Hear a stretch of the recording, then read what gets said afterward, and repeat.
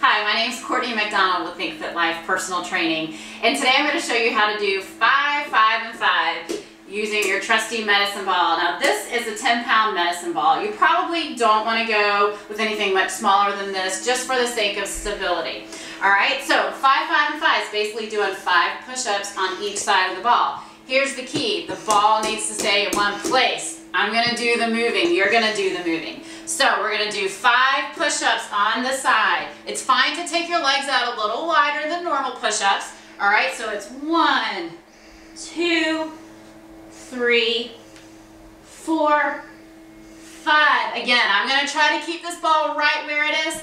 I'm going to do the moving to center. 5 more in the center. 1, 2, ooh, these are hard. 3, 4, and 5. Again, ball's going to stay where it is. I'm moving to the side for my last 5. 1, 2, 3, 4, and 5. That's how we do 5, 5, and 5.